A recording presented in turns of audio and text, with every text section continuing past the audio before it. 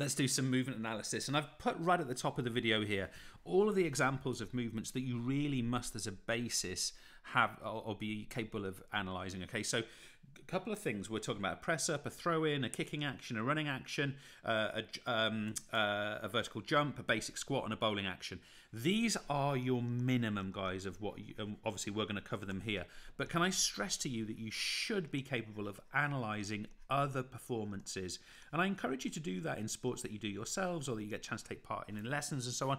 You need to be doing this because, again, these are likely to be the questions you get asked in the exam, but equally you could be asked others. Now, with that in mind, let's go right to the start, and we're going to have a look at the push-up. So let's call this a push-up. Sometimes we call it a press-up, of course. Now, where I want to focus first is on the first phase, which I'm going to call extension of the elbow. Extension of elbow. Okay, so obviously elbow extension has taken place here because effectively the elbow is straightened out in this position. Okay, now with that in mind, what I want you to be thinking about is what caused that to happen. Well, for that to happen, the tricep has had to contract and pull upwards to straighten, extend the elbow. So what have we got here? We have got that the tricep is the agonist, or the prime mover. Okay, so let me find my color. Tricep is the agonist, tricep agonist, and of course it's working concentrically. Okay, and this is a concentric contraction. Okay, guys, concentric. It's shortening. Now, interestingly, when we look at the down phase, let's call this flexion of the elbow. I'll call it elbow flexion. What's interesting about this is that the tricep remains the agonist. I'm going to say the tricep is still the agonist, or you can say prime mover, absolutely fine. Okay, still the agonist. The reason that is because, because this tricep here, as we're lowering down towards the ground in this way, the tricep is lengthening, but it's still under tension. It's controlling the movement, preventing us flying downwards towards the floor. Therefore, this is an eccentric contraction. Got some really noisy things going on around me. I hope it's not bothering you guys too much. If it gets any worse, I'll stop and re-record this. Now then, let's go to a football throw-in. Okay, so what have we got here? First of all, I want to look at, I want to look at the elbow again.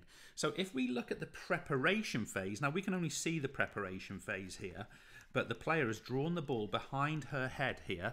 If you notice, we've got this angle at the elbow. That angle clearly is elbow flexion, okay? An elbow flexion in this sense is characterized by that is being done by the agonist being the bicep. So the bicep is the agonist. Okay, so the bicep is the agonist. Now, when that arm comes forward and the arm is now here and the ball is up here, what we've got there is we've got the throw, haven't we? So we've got the throwing action. Now, when that throw happens, we've now got the tricep, which is agonist, okay, because it's, of course, extending the elbow. We've got elbow extension, and that movement is working concentrically. So this is a concentric contraction. But I also want to stress to you that this movement as well is concentric. So the bicep action of flexing the elbow is also concentric in this environment. Now let's take it further. We're now going to look at a kicking action. Now we've got a bit more to do this because we're going to look at hip, knee and ankle. So let's draw this out. I'm going to go hip first of all, okay? So here's our hip. Now we've got the preparation here with the hip. So this is the preparation stage. Let me get rid of that. And what we can see here is that the hip is sort of come behind the body. So what have we got there? This is hip extension. Hip extension. Okay, this is being achieved by the gluteals. So the gluteals are the prime mover or the agonist. And this is concentric. Now, when we follow through now to the kicking phase, the hip is now sort of in front of the body. So we've now got hip flexion. That's flexion when it comes in front of the ball and socket joint. We've now got the hip flexors, of course, that's what they do. And this is concentric. So we've got some nice analysis there of what's going on. Now, if we start to look at the knee, if I put the knee here, so here's the knee. We'll focus on the knee and the preparation. We can see that we've got, I'll just put K for knee, flexion. The knee is bent in essence, isn't it? That is being achieved by the drawing back of the leg by the hamstrings. So the hamstrings, the group there, are performing that knee flexion. And also this is concentric. They're shortening as they do that. So, okay, it's concentric. If we take that now, just put a dotted line here. If we take that now to the kicking action, we now see the knee is extended. So we've got K extension. K extension, never thought about that before. And this is being done by the quadriceps. Remember, we must not say quads. We must write out quadricep. Okay, and this is being done in a concentric contraction. The muscle is shortening under tension, so therefore it's concentric. And finally, guys, we want to have a look at the ankle. Now, there's a bit more nuance here, and there's more of a matter of an opinion as to what you want to do here. But first of all, let's look at the ankle here in the kicking. This is definitely plantar flexion. So remember, plantar flexion is two different words, unlike dorsiflexion. The prime mover is the gastrocnemius, long old spelling. Gastroc, don't forget that C in the middle. Gastrocnemius, there we go. And this is a concentric contraction. Obviously, if it was held into that position, that's where we call an isometric in that situation. But the drawing back of it is concentric. But when we get to the strike, well, first of all, you've got to decide, is this dorsiflexion? Well, I'd certainly argue it started to go through dorsiflexion. So I'm going to go for single word, dorsiflexion. Okay, this is being done by the tibialis anterior, spellings, tibialis anterior, believe it or not, that's an N in there, tibialis anterior, and again, this is being done in a concentric way. The tibialis anterior is shortening under tension. So lots of information, guys, but hopefully the logic for you is nice and clear. Let's finish this off. We've got a couple more to do, and one of the big ones here, I say finish it off, we've got a lot to do here. We're going to look at hip, knee, and ankle when running, okay? So what we're going to do here is we need to make sure we know the difference between drive and recovery. Okay, so I just want to be clear. When the leg pushes back, this is drive. When the leg pushes forward, okay, this is recovery. So in the image, in the static image here, drive is the back leg, recovery is the front leg. Okay, so I just want you to be aware of that. Now what we're going to do here is we're going to look at the hip. So let's look at the hip first. We'll put hip over here. So hip, if we look at the drive leg for a second, the hip is here and it's behind the body. We've got hip extension. The hip is behind the body. This is done by the gluteals, very much like what we just did, and it's done by a concentric contraction. Now, if we look at, so that's for the drive phase. If we now look at the recovery phase, let me put it into recovery. If you look at the recovery phase, we've got hip flexion. That has to be done, of course, by the hip flexors. And again, this, folks, is concentric. I'll tell you what I'm going to do here. I'm going to switch to my pink for everything that's going to be the drive phase. If we now look at the knee, okay, well, the knee in the drive phase here, we've got K extension, knee extension. This is being done by the quadriceps as the prime mover. These are the muscles that are contracting to create that motion, and it is concentric. So lovely, we've got a nice concentric action. But if we now have a look at the recovery leg, see if I can get the same color, we now have K or knee, it's bending here. So we've got flexion.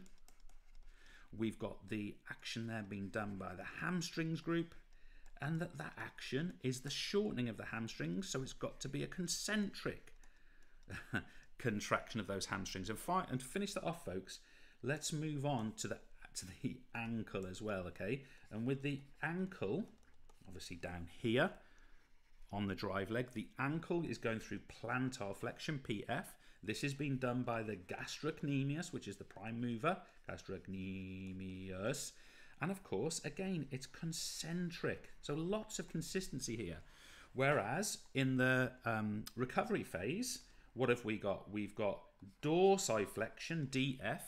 This is being done by the tibialis anterior, and again, it's concentric, okay, guys? So we must be able to understand and to analyze that within performances. I promise you we are getting there, guys. I know it's a long session, but it is worthwhile doing it this way. This is what we would call a vertical jump. So let's call this a vertical jump. Vertical jump. And we're going to look here at a couple of things that are really important. First of all, we want to take a look at the hip in the takeoff phase, okay? In the hip in the takeoff phase. So believe it or not, this is the takeoff phase over here. So what have we got here in the hip? Well, the hips have been sort of forward and they're coming back. So in the takeoff phase, the hip is going through extension. It's moving back. It's actually coming back to the neutral position. Now that's big. If that's the case, the gluteals are the driving force. They're the agonist, and it's concentric.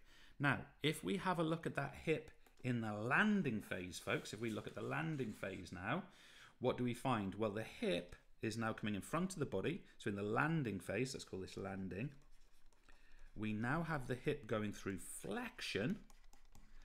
But, and this is really important what I'm going to say here, guys, the prime mover remains the gluteals. They act as the brake and slow this motion down. And this, therefore, is an eccentric contraction. Now, if we take it further, let's have a look at the knee. This time the knee, the takeoff phase, obviously we've got, let me put knee here. We've got K extension, straightening of the knee. This is being done by, I'll just put Q for the quadriceps, and this is a concentric contraction. If we now take it to the landing phase, look what we've got. We've got knee flexion, but this now is still being done as the prime mover, as the quadricep, this muscle group here. And if you don't believe me, go and try and do some really explosive landings, see how it feels. And this is where the muscle is lengthening, acting as a brake, slowing down our descent, and it's an eccentric contraction. And finally, guys, at least for this one, if we look at the ankle, I promise you we are very nearly there. It's been a long session, this one. If we look, for me as well, if we look at the ankle in the takeoff phase, look, we've got plantar flexion. We know that that's the gastrocnemius. I'll write this out because lots of people tend to spell this one wrong. We know that's the gastrocnemius, and it's also a concentric contraction. But in our landing phase, and this is really interesting now, we get dorsiflexion. Notice, effectively the toes coming up towards the shin. This time, however, the gastrocnemius remains the prime mover because it acts as a brake, slows down the descent towards the floor, and therefore is an eccentric contraction. So have a look at that, guys. When landing, eccentric, eccentric, eccentric. It's a slowing, braking action. And of course that makes perfect sense to us, one would hope. Now we're nearly there, guys. We're now doing a basic squat, and what we want to have a look at here is the same three joints. So let's do the basic squat in the downward phase. So I'm gonna say that this is the downward. Oops, this is the downward. Why is that not working for us? Just bear with me a second. So here's the downward phase. So here's the hip. So we've got hip in the downward phase, down, or pattern B. What have we got here? The hip is in front. That is hip flexion. That has to be done. That has to be done by the gluteals, because we're moving downwards. We're slowing that down. Now, normally hip flexion is done by the hip flexors, right? But in this case, the gluteals are the prime mover because ultimately we're slowing down. We're not falling towards the floor. We're not contracting downwards. We're braking downwards, and this is an eccentric contraction, exactly as it would be for the landing that we just had a look at. If we look at the knee, okay, what have we got here? We've got knee flexion. That is being done.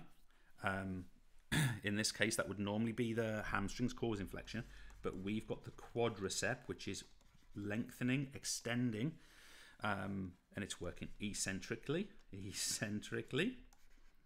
And we've also got dorsiflexion at the ankle. So if I put ankle over here, we've got our dorsiflexion. Normally that would be done by the tibialis anterior, but it's being done by the gastrocnemius as the prime mover.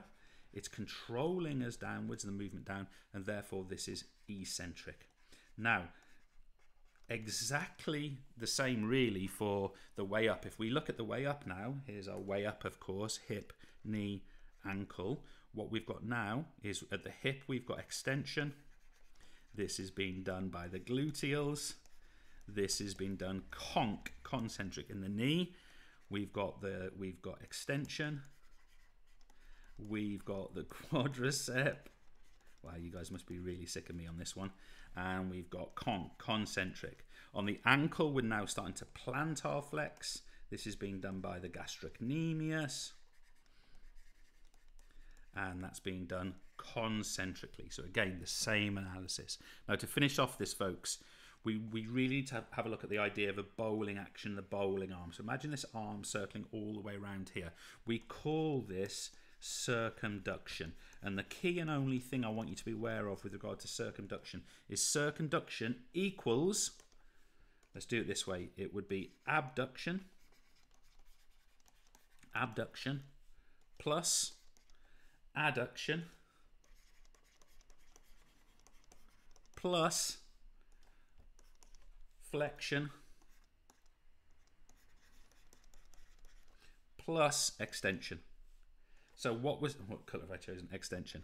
So what we're saying with regard to circumduction is it's a combination of all three of those movement patterns which create the circular motion, in this case the bowling action of Bumrah. Thank you.